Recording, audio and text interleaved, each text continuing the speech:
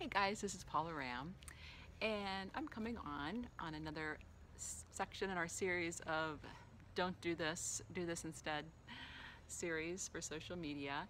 And I just want you to imagine for a minute that it is 10 o'clock p.m., you're sitting on your comfy sofa watching your favorite TV show at night, you're dead tired, you're comfortable, and all of a sudden you hear this commotion, you hear someone breaking in your door, stomping in, coming in.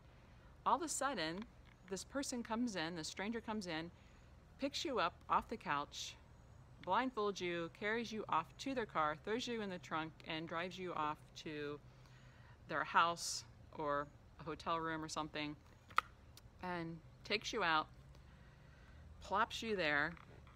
They've just kidnapped you. They just kidnapped you from your comfy place without asking, and you find yourself at a home party or some type of demonstration of somebody's product.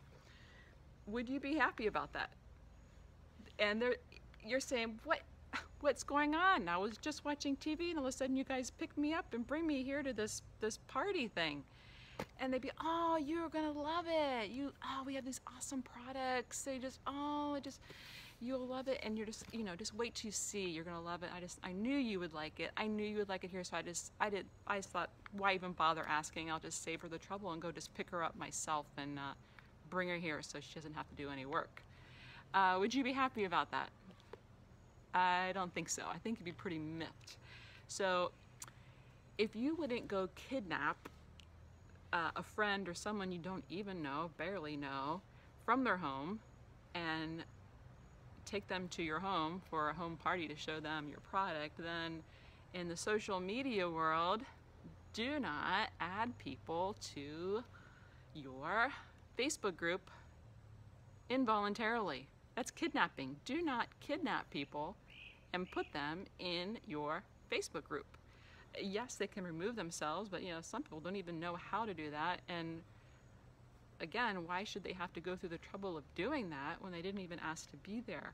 So guys, there's a right way and a wrong way to do that. Yes, you're excited about your product. Yes, you want to share it, but just invite them. Just like in real life, you would invite them to your home party. You would not go drive there, pick them up and kidnap them and take them there against their will. So do not do that in the virtual world either. Just invite them, call them, send them an invitation through snail mail or PM them through Facebook.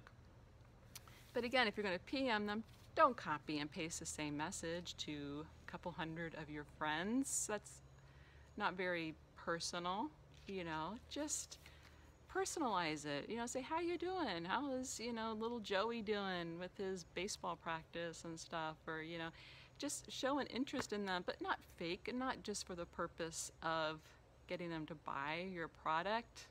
People can see through that too. But,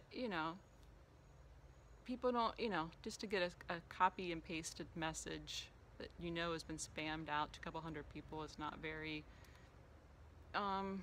nice either. So hey, just show your excitement. Say, hey, I got this party going on. I would love to add you to this group or this party or invite you. I would love you to join us if you're interested. It's a great product. If you want to come and learn more about it, we'd love to have you join us. And then give them the link that they can click on themselves to join your group or your event party.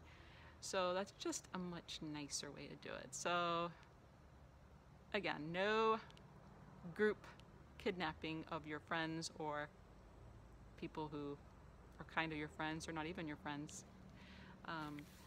Just invite them just like you would in real life. So hope this helps you guys. All right, bye.